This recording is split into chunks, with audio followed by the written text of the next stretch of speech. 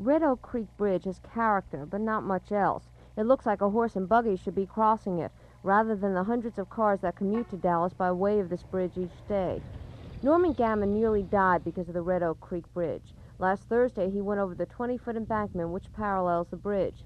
And Gammon says he knows of 4 other serious accidents so far this year on the bridge. Well, right at the beginning of the bridge changes angles.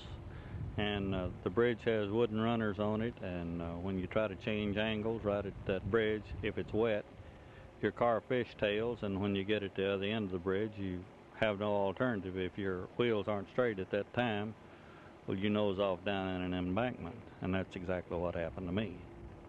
As you can see, there are no guardrails on the side of the bridge to prevent a skidding car from dropping 20 or 30 feet. There are no signs on either side of the bridge warning the motorist that the bridge is slippery when wet, and no reflector lights to help the motorist see at night.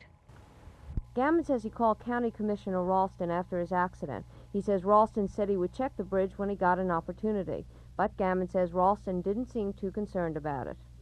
Well, I felt like that it was just a routine thing with him, and that it would just pass over with by the next day. And anything that can cause this serious of an accident and cause 4 accidents in 1 year's time, I think that there needs to be some kind of an investigation whereby that this problem can be corrected.